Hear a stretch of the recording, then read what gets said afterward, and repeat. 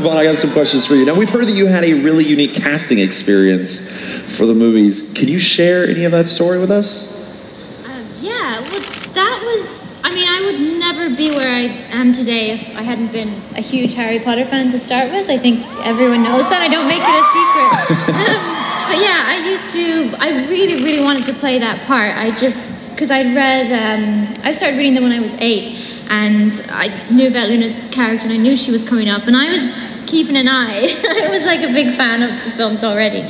So I used to go on all the Harry Potter websites, MuggleNet, I should give them a shout out. I used to go on MuggleNet every day just for news, and one day there was an announcement for an open casting for Luna, and I was like, that's me, that's my ticket. So, and I lived in Ireland, I'm from Ireland, and it was in London, so I kind of had to beg my parents, and my mum didn't want me to go because I had school, and my dad, who's here, hi Dad, he took me, he said, oh, let's give it a shot, and yeah, so it was a big open audition. Basically anyone could go. There was... How many people do you think were there?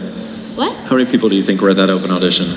Well, they said 15,000, but that's a scary number. I think, I don't know. Yeah, they said that. And then apparently 3 boys turned up to the audition. Fair play. Was it these guys? Yeah, these 2 in wigs. Yeah, and I had that. It was on a Saturday. It was actually January, and Dad actually, he does that every January. Well, he's here, so he didn't do it this time, but he sends me a text, and he goes, 6 years ago to this day, and he'll give the whole story. And the moral of that story is make sure you got a good dad. Spoken by a good one. Yeah. And then a week later, I had a screen test, and that was it. It happened really fast. It happened within 2 weeks. Now, did you go back and be like, Dad, thank you? Thank you. Yes, I did.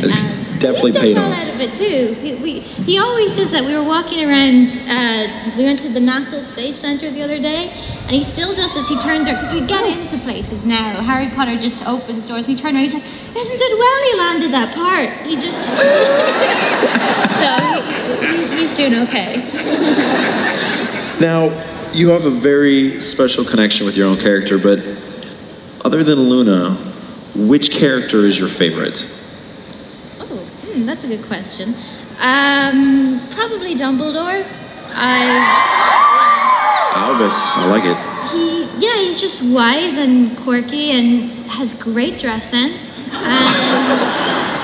I just always took a lot. Every time he comes into the books, or like the scene, like in book and movie, you just kind of go, oh, it's gonna be okay now. Dumbledore's here. Except until book 6. Book 6 ruined it, but I don't know. He always made me feel safe, and I trusted him. Yeah. That's cool. Now, you said you were a fan. You ended up being in the movies. If you weren't acting in the films, would you have wanted to work on the production in any other way, like directing or props or anything? Like, what would that be? Actually, I did. When I was, because we were all in school at the time, and in my 4th year of school we had to do work experience in other places, and I mean I was working on the Harry Potter films, kind of the coolest place to do work experience, so I contacted the people. I worked at the makeup department and in the costume department and the art department, but I think I enjoyed the costume most because it was so much fun, and it just felt very, like it was a big part in creating the characters as well. Definitely, like for Luna, I wouldn't feel fully Luna until I put on my horseradishes and the whole shebang, you know. Fully in character. Yeah. Yeah, so it felt very creative and cool. Now, knowing that you had such a huge knowledge of the books beforehand, was there anything that was in the books that you would have loved to have seen made it into the movie that didn't make it in? To any of them? So many things. I was gutted that they cut out Dumbledore's funeral. I actually marched up to the producer's office and I was like, you can have my paycheck. If it's money, just take it. Because I mean, they gave Dobby a good send-off. I just felt it broke my heart that he didn't get a funeral. But we gave him a 1 tribute. it's not the same, but still. And then I was really sad. Personally, I was sad that I didn't get to do the Quidditch match commentating, because it was so cool, and it was in there at first, and we had the line out and everything, and it got cut. But yeah, because I was never one in matches, even though it was Quidditch, I kind of nod off a bit. I don't find it that interesting, and I thought Luna would make it. Sorry, all the So it was boys. just like football. Sorry. Yeah, but I liked how she commentated it. Very nice. Now, speaking of changes from the pages to screen, now we've talked about Luna and Neville's relationship during the Deathly Hallows.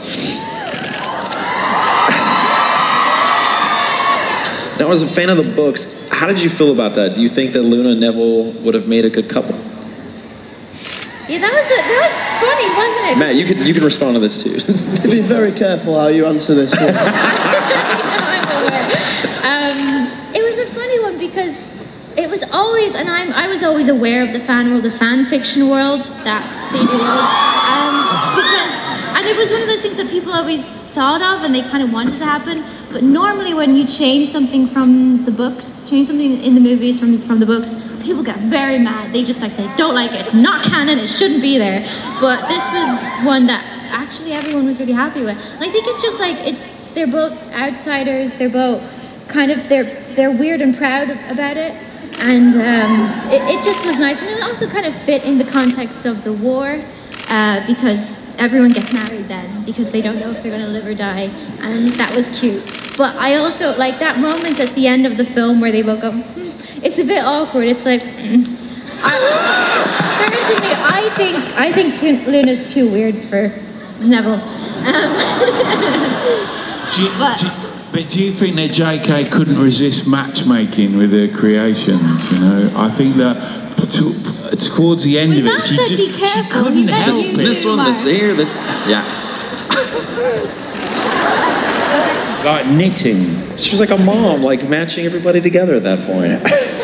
It was quite nice. That I think it was, you know, to see those journeys as well. You know, the characters of Neville and Luna come so far from when we first see them to when we see them in the Deathly Hallows Part 2. You know, just that one scene we just saw there. You know, Evanna's sort of introduction to Harry Potter. All the looks that sort of Neville gives her. He just thinks she's the weirdest person of all time. And yet, by Deathly Hallows Part 2, you know, he's like crazy for her. So it's like,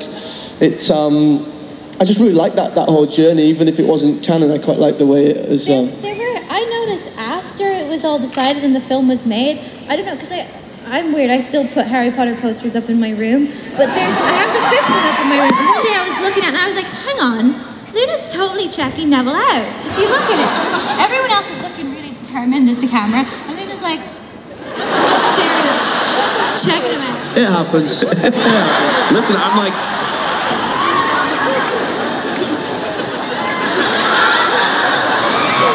I'm still doing it now.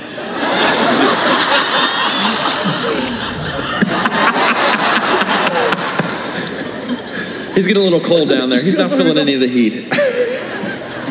Evanna, that's all the questions I have for you. Thank you very much.